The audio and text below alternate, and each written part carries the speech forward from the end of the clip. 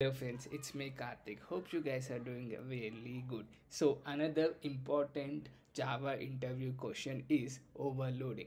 What is the purpose of overloading? Why you need to do overloading? Okay. So let's say like you are developing a reusable class. Let's say like reading utilities is a class you are doing, and the purpose of this class is to read from different sources.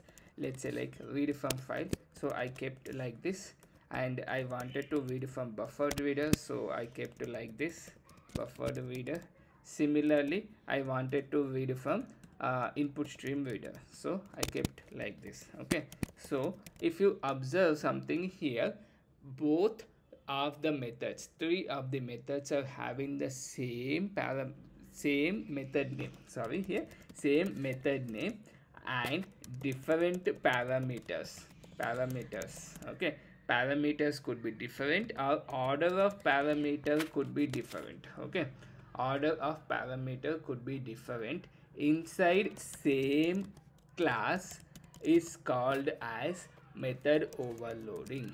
Okay, so based on the type you are passing, Java compiler will identify which of the method to be invoked. If I pass file, this file will be invoked. If I pass buffer reader will be invoked. If I pass input stream will be invoked. So in this order this will take care. So this at compile time this being handled, right? Behavior is changing, right? So this is also called compile time polymorphism. Compile time polymorphism. Okay, overloading is a like a runtime polymorphism, because your invocation will be different at different classes. Okay, then comes this part. Okay, overloading. Why do I need to do here is like I can keep read file, read buffer reader, read input stream as a three different methods, right? You can do that, but with that, right, readability maintainability will be lost. In this case readability will be more. That is why it is always recommended to use like this. Your method should speak what you are going to do. Okay, so let's show with a practical example in this case. Okay, so I have a vehicle here. Let's develop a display functionality like void display, and I am going to display the string by passing one parameter. Okay, then the similar display functionality I am going to do it for two parameters. Okay, string registration. Okay, now you could see there is no issue is there here. So now what we can say is like these two methods are overloaded because the parameters are different, right?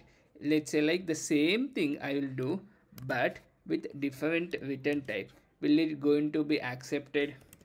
No, actually it will not going to accept this return, let's say like 1. Okay, because it will say like method already exist. Hence here with different return types doesn't makes method overloading. Okay, different return types doesn't doesn't basically doesn't make method overloading. You need to remember this. It doesn't makes method overloading. Okay, you can pass on different parameters. I can add one more parameter as well here. Let's say like int types, and I can return that directly here. Return types by changing the return type.